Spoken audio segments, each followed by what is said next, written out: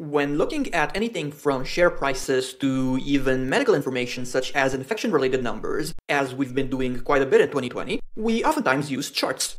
Let us assume we have a chart where time is displayed on the horizontal or x-axis, and the total number of virus infections is displayed on the vertical or y-axis.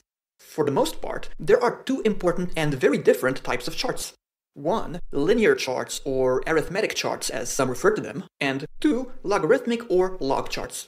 When it comes to the horizontal axis, it simply illustrates the passing of time with both charts, no differences here. The vertical axis is where things get interesting because, one, for linear charts, the prevailing idea is that a unit is a unit, plain and simple. For example, on a linear chart, the distance from 100 to 200 cases is represented the same way as the distance between 200 and 300 cases, because in each situation, we're talking about an additional 100 units or cases.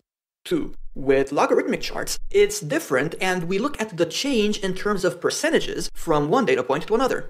As such, a longer line will be drawn from 100 to 200 cases than from 200 to 300, for the simple reason that the value increases by 100% or doubles from 100 to 200 cases, whereas it only increases by 50% from 200 to 300. As can be seen, the visual representations can differ dramatically.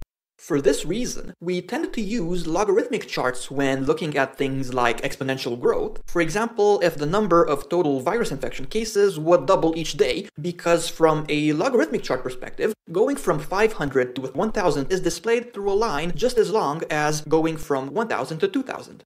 On a linear chart, the 1000 to 2000 line would be 2 times longer, and as numbers keep going up, interpreting linear charts becomes harder.